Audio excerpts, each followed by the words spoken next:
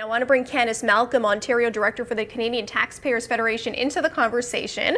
So we spoke last week. Today we're talking now post-throne speech. So I have a whole bunch of notes I just took from that Q&A with reporters. But let's start with just your overall feeling, your overall thoughts from what you heard today. Well, I think she came in and she offered a lot of things. She offered a lot of things to a lot of different people. So she repeated her pledge that she'd made to the CTF about getting rid of the deficit by 2017 and doing that by reducing spending below GDP growth. So that was a good sign. And she also did mention the Drummond report.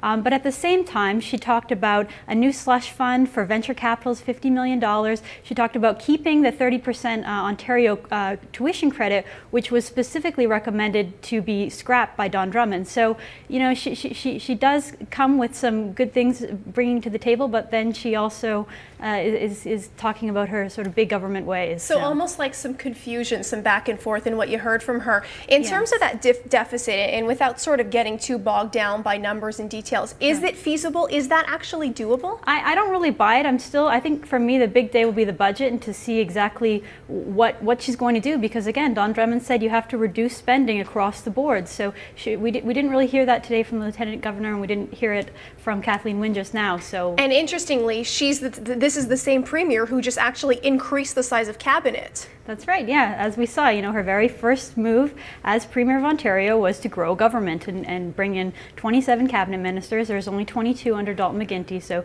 she's already expanded government in her few days as Premier. I want to hit on a couple points. I was taking notes when there was that question and answer period, more like the Spanish Inquisition from reporters. She mentioned two things that kind of stood out to me as an Ontarian. I think a lot of people would kind of hear that and sort of wonder, tolls and congestion taxes. Where does that come from? Yeah, well, I mean, we did hear Ontario is facing a huge infrastructure crunch. Metrolinx is going to have to spend, it projects $50 billion in the next 25 years, and they need that money from somewhere. So whether it's going to be new taxes, tolls, that's all going to be laid out during this session of the legislature. We got to talk about the, canceled gas plants and this scandal, which of course the Tories are all over today. We're going to talk with an MPP later on today. They actually came out with a rash of ads just this morning trying to link Kathleen Wynne, who was involved with the government, of course, back when this whole sort of boondoggle occurred. She just sort of referenced that at the tail end of that Q&A. She talked about how she hopes that, you know, all the leaders can kind of move forward, get past this.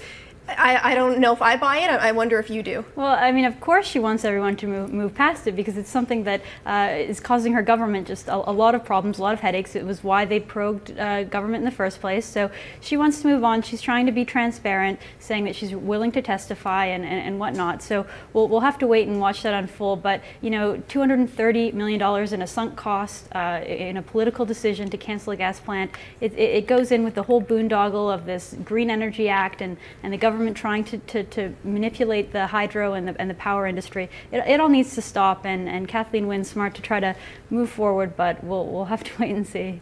Are you hopeful or are you skeptical at this point? I am still skeptical, but I will say, you know, watching Kathleen Wynne today, I think she is trying her hardest to address these issues. At least, you know, she put out this commitment. The throne speech today began with her with the commitment of the government to get rid of the deficit. So it's on the top of their mind, and they're putting that forward. So I'm excited about that, but I'm still skeptical overall. All right, fingers crossed then. Candice Malcolm, the CTF's Ontario Director. Good to have you back with us. Thank you, Caryn. Appreciate it. Okay.